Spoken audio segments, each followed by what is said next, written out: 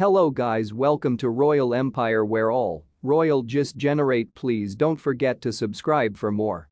Donald Trump all over again compelled GOP Assembly Speaker Robin Vos to overturn the 2020 presidential consequences in Wisconsin, the legislator discovered in an interview with nearby media.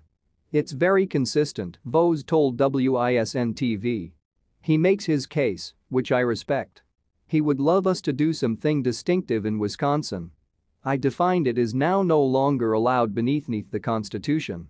He has a distinctive opinion, after which he placed out the tweet. So that's it. The courtroom docket case as you examine it does now no longer pass again and say what occurred in 2020 changed into illegal, defined. It simply says going ahead it can't happen.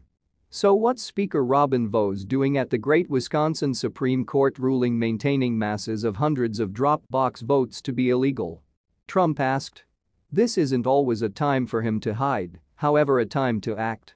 He then threatened to intrude with inside the August 9 GOP number 1. I don't realize his opponent in the approaching primary, however experience positive he's going to do nicely if Speaker Vos doesn't flow with gusto.